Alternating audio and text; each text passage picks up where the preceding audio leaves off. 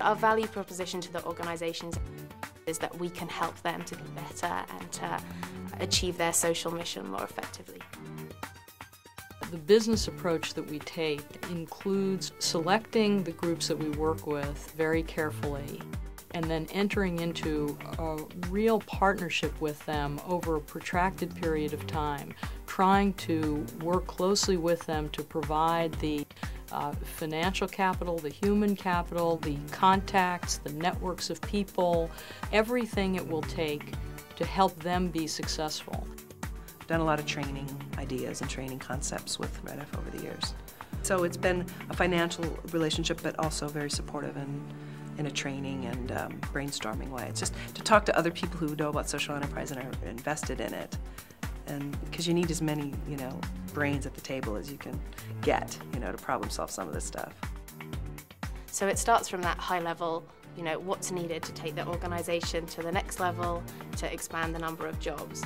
And then on a detailed level, would help them to create a marketing plan so that their enterprise can expand and get more customers if that was what they needed. REDF understands that the solution isn't a simple single program, and it's not something you can do like in an hour a week. When I was working at our bike store, we wanted to rethink the way we were doing merchandising. So I was able to work with someone who actually was on the REDF advisory board and offered for free his support of rethinking how to do merchandising in a retail environment. So we're able to really tap into people with really good specific skills that translate quite well to our enterprises.